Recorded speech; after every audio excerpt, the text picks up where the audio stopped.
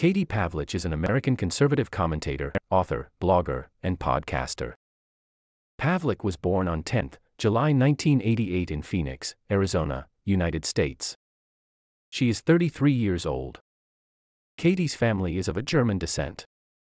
She did her high school in Sinagua High School in Flagstaff. While in school she played volleyball and basketball.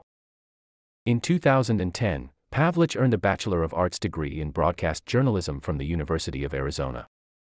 Pavlich is married to Gavi Friedson since 2017.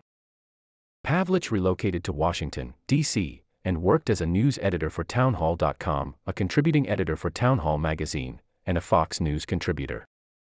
She joined The Five, a Fox News Channel panel talk show, as an alternate co-host in the summer of 2013.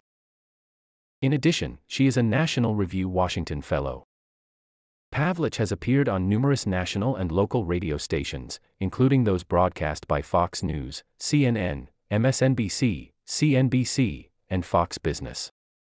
She co-hosted the podcast Everything's Going to Be All Right with former White House Press Secretary Sean Spicer beginning in 2018.